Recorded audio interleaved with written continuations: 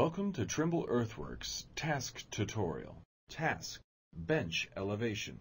To bench an elevation, the tooth on the bucket that has the focus needs to be set on a benchmark or a known point. This will allow the machine to have a reference for where the bucket is in space. Locate the elevation icon on the bottom shortcut bar and press the icon. A notification will inform you the bench elevation was successful. You can also bench elevation from work settings. Press the work settings icon, then press bench elevation. On the bench elevation dialog, you also have the option to change the guidance focus and reference elevation. Press bench to save your selection and bench elevation.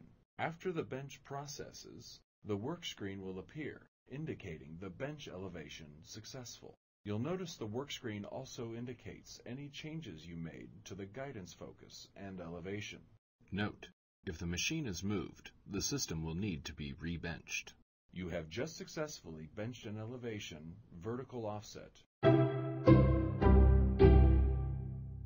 Go to learn.trimble.com for additional Trimble Earthworks tutorials and learning modules.